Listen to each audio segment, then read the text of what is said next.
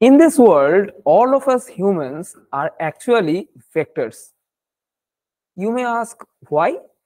To uniquely identify a person in a huge crowd, we need various attributes or features of that person, say height, weight, skin color, birthmark, etc. And all of these features actually help us to guide towards our desired person. Have you ever heard of the Unique Identification Authority of India? The name doesn't ring a bell to you?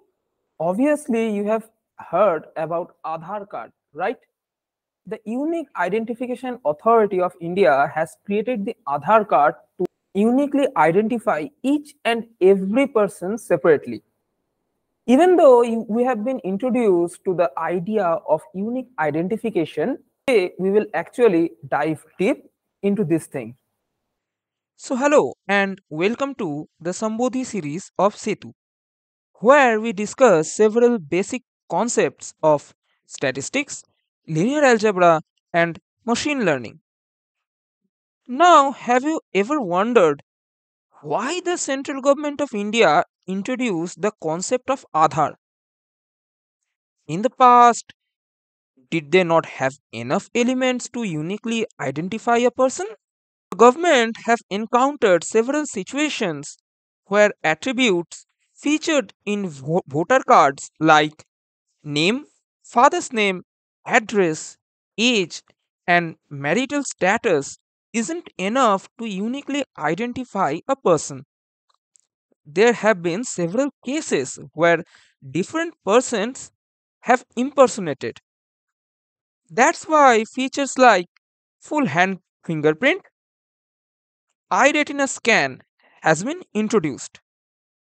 Now, as there are billions of people in our country, if we add one unnecessary feature, which, if not added, we don't lose any extra information, the addition of this feature only makes the entire process much complicated, as this data needs to be stored somewhere, and this extra information takes up a lot of memory space, thus increasing the cost.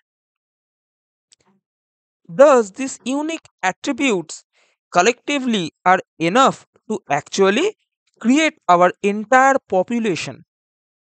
If you look closely, the collection is capable of doing so because the impact of these attributes are independent of each other. The collection of these attributes, we call them basis of our population. This basis helps one to uniquely identify oneself among billions of others. Now, if you think about how many features are in your Aadhaar card, there is your name, father's name, date of birth, sex, address, fingerprints, two iris prints, and photo of your face. So, including all of them, there are exactly 18 features which are needed to uniquely identify one person.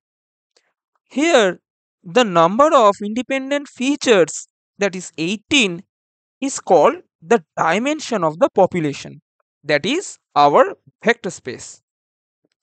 Now, please note that even though here the central government have identified these 18 features for the unique identification, there may be other combination of features which may also be able to uniquely identify one person.